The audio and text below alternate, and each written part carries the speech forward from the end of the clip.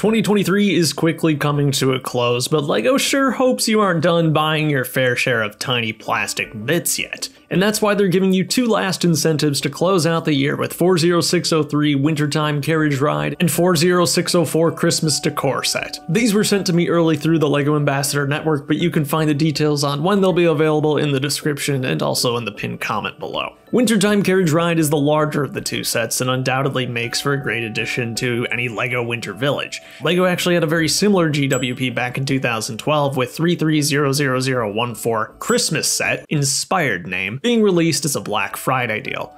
This build, though, is significantly larger. Surprisingly larger. In fact, it's kind of comedic how big the carriage is, yet the minifigures sit foot to foot in the back. Speaking of minifigs, let's look at those a bit more closely. The carriage driver is actually pretty cool, making use of the conductor's torso from the new Ideas Orient Express.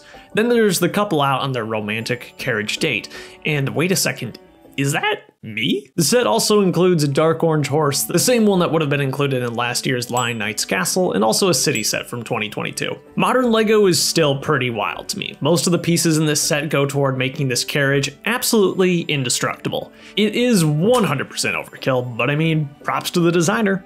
There's a little chest in the back to carry snacks for the horse too, and the set gives you a carrot to put in there. It's an elegant build, but I sure wish there was one stud at least between the seats in the back. It's a bit of a nitpick, but it is ridiculously close. Simple though it might be, the smaller Christmas decor set is quite fun. I was surprised to find very few equivalents to this set from past years. LEGO has of course done baubles before, but generally they're made up of these cheap pre-made orbs with a small brick-built creation inside of it, like these examples from 2020.